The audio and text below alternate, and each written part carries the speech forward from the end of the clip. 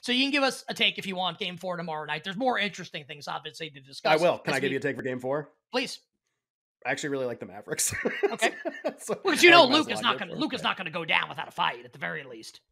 This is a very, brace yourselves, everyone. This is a very non-mathematical take. There are two things that are interesting about this game. So first of all, like, you're paying fair price versus games 1 and 2 that were in California. Like, this is just like basically a home court flip. Whereas in last night's game, you were not paying fair price. There was like extra built into that for the down 0-2 angle. I mean, it was like an 11-point, 10-point flip basically from what we saw in games 1 and 2. So this is like you're getting fair price for this game. Dallas sweeps are always bizarre.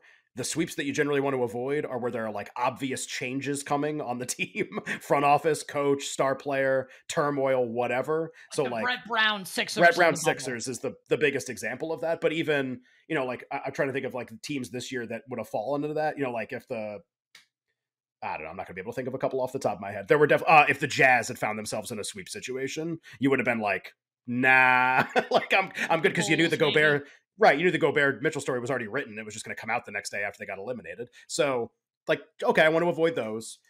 This isn't that at all. This is a team on the way up. And Golden State in both of their previous series had trouble in the obvious put-away game. Lose the game to Denver. Memphis game 5, they lose by 1,000,000. They pumped the game, basically, with Ja out.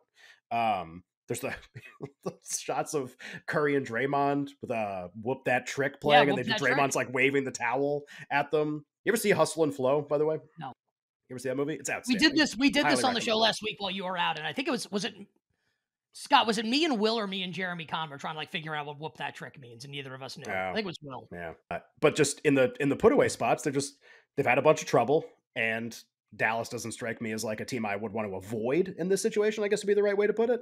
So it's really not like a pro Dallas argument. I kind of like this number with what I kind of think I'm going to get from the Warriors in this situation, because we've seen it twice already.